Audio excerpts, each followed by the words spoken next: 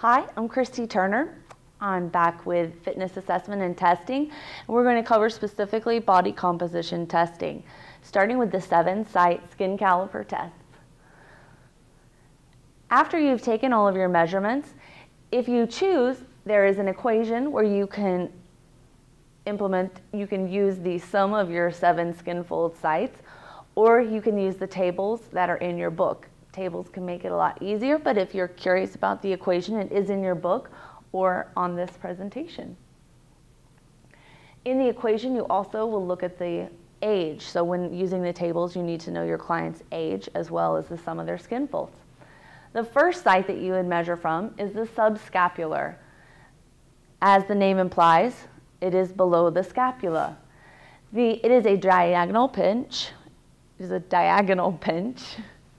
And it is 1 to 2 centimeters below the inferior angle of the scapula. So superior would be the top part of your scapula, inferior below. And you take a diagonal pinch, diagonal off of the midline. And the 1 to 2 centimeters is based on the size of the person, essentially. Now, to help this spot pop out, it helps to take the person's right arm, I know this is my left, and tuck it behind to help you find your spot. When you get the part where you need to pinch, have them release their arm down to the side to help the skin be easier to pinch. The second spot is the tricep. This is a vertical pinch, up and down, parallel to the midline. You're on the back side of the middle of the upper arm, and you're going to measure halfway between the acromion process and the olecranon process. So halfway between the shoulder and the elbow is the point where you'll pinch directly in the middle of the tricep, pinching over with the left hand, measuring so you can read with the right.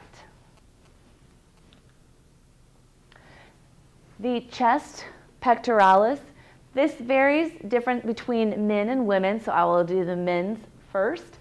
You're going to do 1/2 the distance between the axillary line, the anterior axillary line, and the nipple. The difference between the women is you're talking about 1/3 of the distance on a woman. So the mid-axillary line here and the nipple halfway between is where you will do your pinch.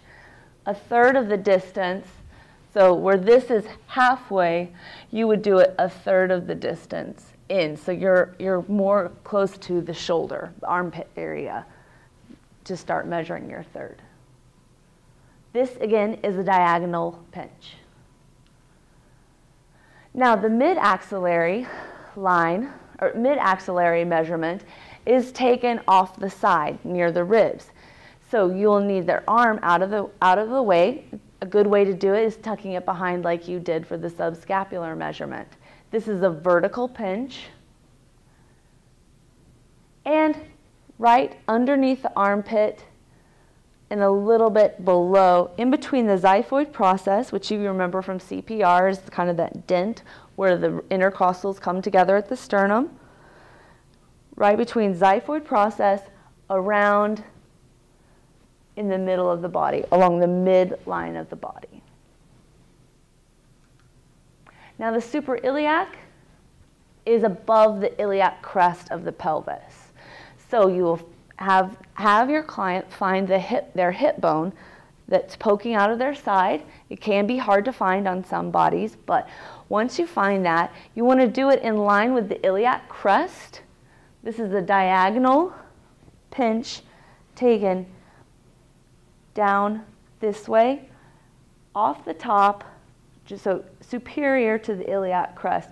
You'll take your measurement off the top at an angle pointing down.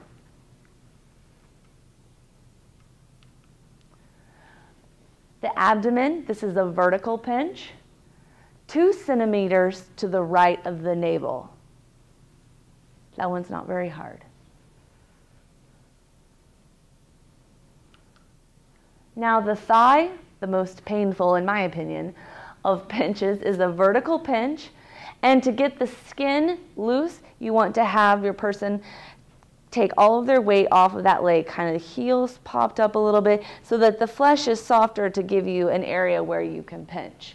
And you want to measure halfway between the patella and your crease, the inguinal crease.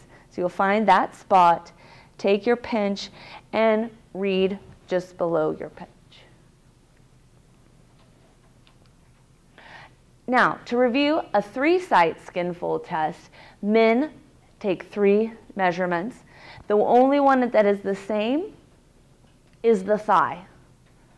So with men, you will take the chest or pectoral measurement, the abdominal measurement, which is right off the belly button, and the thigh. With women, you will take the triceps measurement, the suprailiac, right off the hip bone, and the thigh. Now, to review what BMI is, a lot of us have heard about that. Body mass index is what BMI stands for.